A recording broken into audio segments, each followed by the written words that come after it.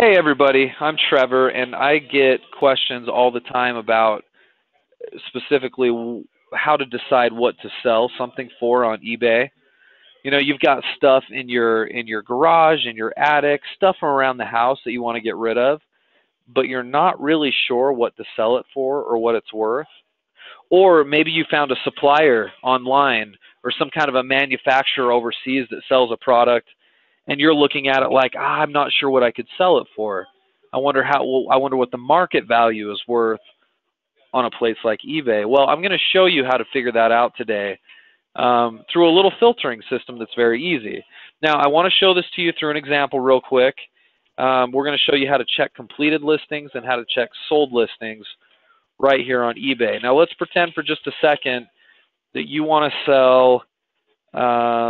I'm going to pick a product out of the blue here. I'm going to say you want to sell a Mockingjay pin. Now, a lot of you guys may not even know what I'm talking about here. Mockingjay pin. This is actually a product that is very popular. It's very trendy right now because there's a movie out there that's associated with this product. It's a piece of movie memorabilia, and let's say you have one lying around the house, or you've got a little supplier that's got them, or maybe you've seen them discounted down at your local retailer, and you're thinking, wow, you know, it's cheap enough. I wonder if I could mark it up and make some money. Well, you do a search for it on eBay. That's step one, just like I just did here. Typed in Mockingjay pin, and then you look down here to the left, and I'm going to zoom in so you guys can see this just a little bit better. Down here on the left-hand side of the screen, there's a bunch of different filtering options, okay? So I can filter to where I only want to see new ones. I only want to see certain price ranges. I only want to see certain formats.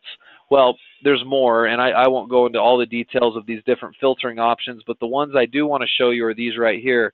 These are the completed listings and sold listings, okay? So the completed listings does this. If I put a little check here, it automatically filters it, and these show recently ended items. So today is August 4th, and it looks like this item recently ended. It was listed for $20 and ended just today. If I scroll down, this item right here ended on August 3rd, so just yesterday, and sold for $5. Anything that shows up in green shows up as a sold listing. That means it did sell. Here's a poster for $17. Didn't sell because it's in black. Okay. Here's a it's like a more posters. That's not really relevant. Here's another pin. This pin was sold for $1.89. Okay. Yesterday, and free shipping too.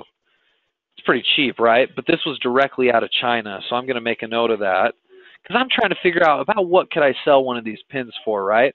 The other one that sold up here was for $5, but it doesn't say anything about free shipping. So if I want to click here on the title, which is what I'll do, I'm going to click on the title of the listing. It should show me what the shipping is, and sure enough, right here, that was $3 shipping. Okay, so really this person sold this item for $8, right? Good to know. So far I have one that was sold for $1.89 out of China, and then one sold for $8 right here in the United States. I keep scrolling down. Here's another one that sold. That was for $7.89, free shipping. Okay. Keep scrolling down. Here's another one that sold. Of course, this is a little bit of a different style, but that was $4 and free shipping. That also was out of China. See how I do this? So I can look here real time, guys. This was literally in the last day. I can look here real time and figure out roughly what these items are selling for. This one right here went unsold for $25, but that doesn't surprise me because the identical one sold for about $5 and $3 shipping. So this is probably grossly overpriced, right?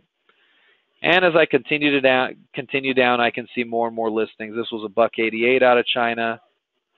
This one right here was $10 in free shipping for the same item. So I mean, just based on what I'm seeing here, this specific type of item right here, $10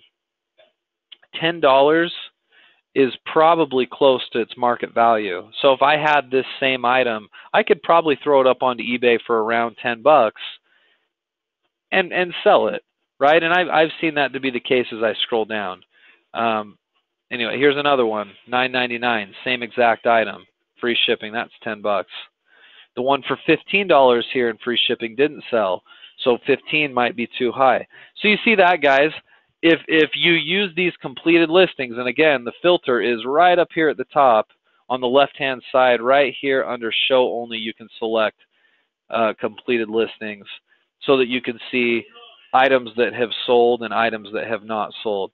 Now, I know this won't work for everything. If you have a very unique item, maybe it's an antique or a one-of-a-kind, this isn't going to work because there's not going to be other items that are similar to the ones that you listed that are going to be available here for you to analyze.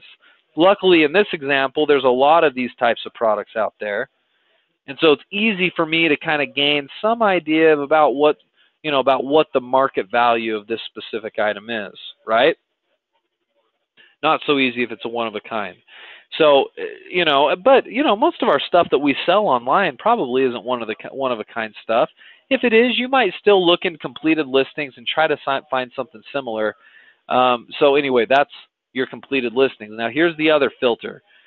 I'm going to uncheck completed listings real quick. And I just want to see sold listings. That'll filter it even further. So if I click on sold listings right here, it's going to filter everything that is sold using this keyword phrase, Mockingjay pin. Okay, so I can scroll down here and I'll see all of the sold items. It won't show me anything that's unsold. It just shows me only sold items. Here's one of the ones that we were looking at a few minutes ago. That's $12.50. That's the highest I've seen that yet. $9, $11. This one's $5.50, but it doesn't say free shipping, so I'm going to click on it and see about what shipping is. Shipping was $2.50, so that was about $8. So on the low side, I've seen like $5. On the high side, $12.50. So on and so forth. Oh, this one was $8. See what I mean? So I have a pretty good idea of about what I could sell this product for. Okay? Easy enough, right? Well, that's how you filter search results in eBay.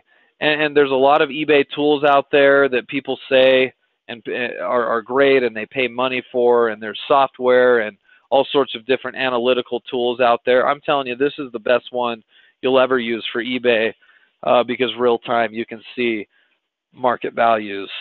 And really, I don't care what you bought the item for. You can tell me that you bought a product from a supplier where it was wholesale 10 bucks and they say that the manufacturer's suggested retail price is 50, but that doesn't mean that's what it's worth. An MSRP price, guys, that means very little. That's just kind of the manufacturer saying this is about what something is worth. Well, you know as well as I do, the true market value of something is worth as much as somebody is willing to pay.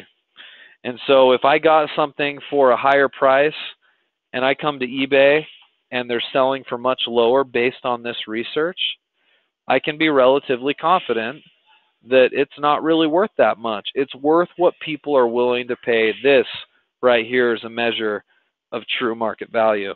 Okay, so this is how to use the completed listings. We could do other examples, but I think this is probably sufficient. I think I'm going to leave you guys with just this one. You're welcome to do this with any product that you're looking at to try to figure out about what it's worth. Okay? All right, well, I'm going to go ahead and turn off the recording. I hope this has been helpful to you guys today. Thanks again.